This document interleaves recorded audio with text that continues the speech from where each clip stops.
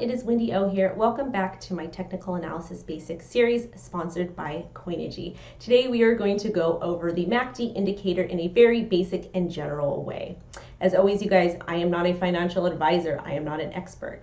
All information for this video was taken from Investopedia and Coinigy's educational resources. Those links are down below. If you are interested in using Coinigy, the link is down below. And if you'd like to access their educational resources, you can go ahead and find them on their website. Coinigy has a plethora of educational information regarding trading and techniques. So let's go ahead and get started and talk a little bit about MACD. What is MACD and why do we use it? MACD stands for Moving Average Convergence Divergence. Yes, that is a mouthful, so we simply call it MACD.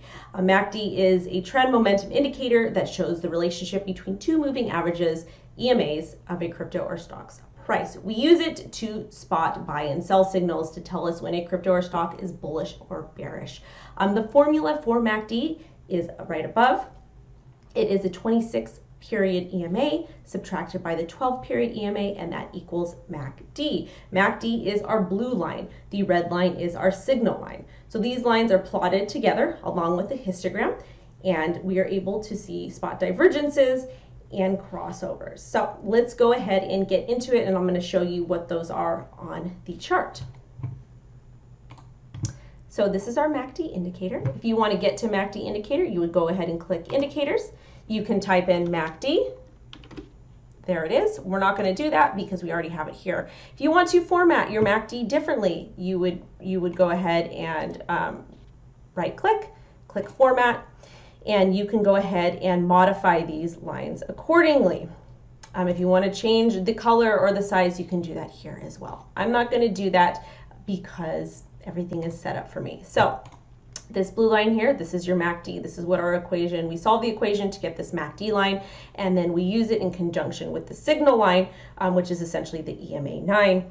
And when we're able to use it to get crossovers. Crossovers indicate if the market is bullish or bearish. So when the blue line, the MACD, is above the red line, the signal line, this would be bullish. And as we can see, price is pumping, price is going up. When we get a bearish crossover, that is when the blue line, the MACD line, crosses below the red signal line. So that would indicate a sell signal and price would fall. A bullish signal is when the blue is above the red, which the MACD is above the red signal line. So this would be a bullish crossover. Our histogram right here measures the distance between the signal line and the MACD. When we have the signal line above, this is technically our baseline, it's at 0 here. When the histogram is above that, that would technically be bullish.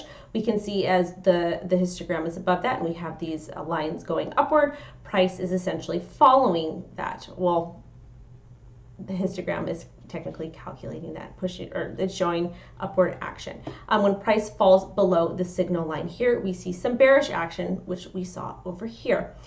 So those are crossovers. When you get your MACD either crossing over or under the signal line, it tells you when to buy or sell.